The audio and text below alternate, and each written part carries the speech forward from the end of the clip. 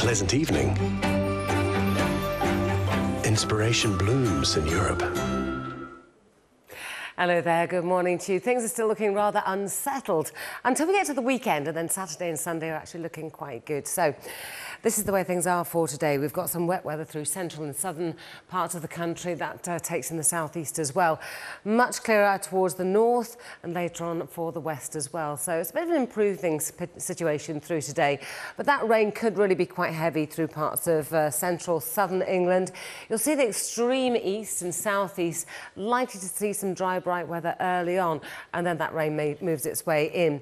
Scotland, Ireland, nice and bright to start off with, and we'll see clearing skies over parts of northern England, parts of Wales, and also the southwest. Top temperatures around 21 degrees Celsius, that's 70 degrees Fahrenheit. Now, this rain could well see some really heavy bursts out of this, some torrential downpours, thunder, lightning. It'll become heavy moving as well, and all the while it's edging its way towards the southeast. It won't actually get away from there until probably midday tomorrow. We'll still be seeing a few showery outbreaks, but elsewhere, dry night, clear skies, and winds becoming lighter as well. So we could find some mist and fog around dawn. But starting off tomorrow, some lovely weather around, isolated showers in the far north and also the southeast, but otherwise lovely.